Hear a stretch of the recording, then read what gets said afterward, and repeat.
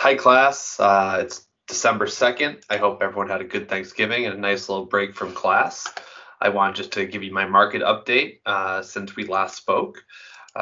This week we have light week in terms of earnings. You'll notice around the holidays, companies tend to report less. Volumes tend to be light as well in terms of earnings.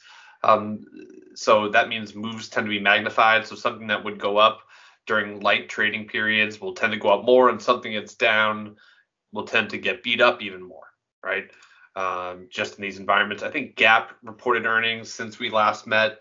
It was viewed as a little bit of a miss, and it crashed about 25%, but it still almost doubled over the last 6 months, even accounting for that correction. Another name that has really astoundingly taken off would be Jumia since we last met. They reported earnings viewed as in line with expectations, but the market was initially disappointed that their marketing spend was light.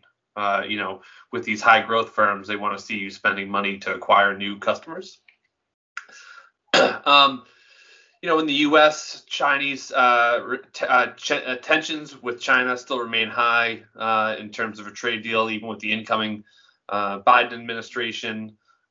Tomorrow and tonight, we have some earnings being reported that I think look pretty interesting. One is a small cap called Sportsman's Warehouse.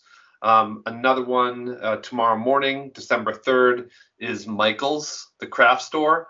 If you think Etsy will do well here, Michael's and these craft stores could be, a good gateway, picks and shovels approach to, entering that craft market.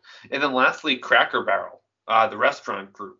One thing that I think is intriguing about Cracker Barrel, besides the valuation, is their customer base. The customer base at Cracker Barrel tends to lean Republican and tends to be less likely to wear a mask and tends to less or more likely visit a restaurant. So that could be, a thesis for looking at something like Cracker Barrel. Plus, they have exposure to board games and crafts as well. So, they're also reporting earnings tomorrow. Cloud software companies like Okta and Zscaler reported earnings this week. They were largely positive. They enable workers to work from home.